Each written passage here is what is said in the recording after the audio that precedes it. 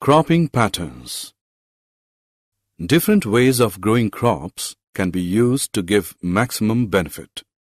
There are three main methods of cropping patterns: mixed cropping, intercropping, crop rotation. Mixed cropping is growing two or more crops simultaneously on the same piece of land.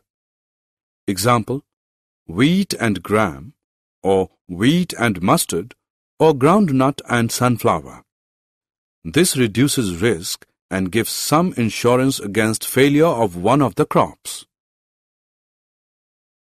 Intercropping is growing two or more crops simultaneously on the same field in a definite pattern. The crops are selected on the basis of different need of nutrients. A few rows of one crop alternate with a few rows of a second crop.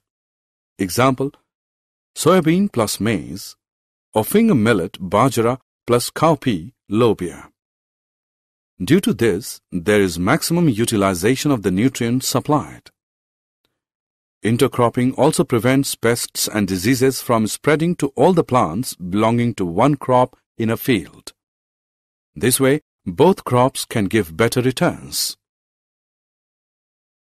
Crop rotation is the growing of different crops on a piece of land in a pre-planned succession.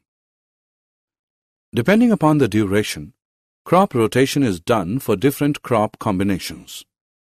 The availability of moisture and irrigation facilities decide the choice of the crop to be cultivated after one harvest. If crop rotation is done properly, then 2 or 3 crops can be grown in a year with good harvests. For more such videos on all subjects, practice questions and a lot more, download iPrep and learn unlimited.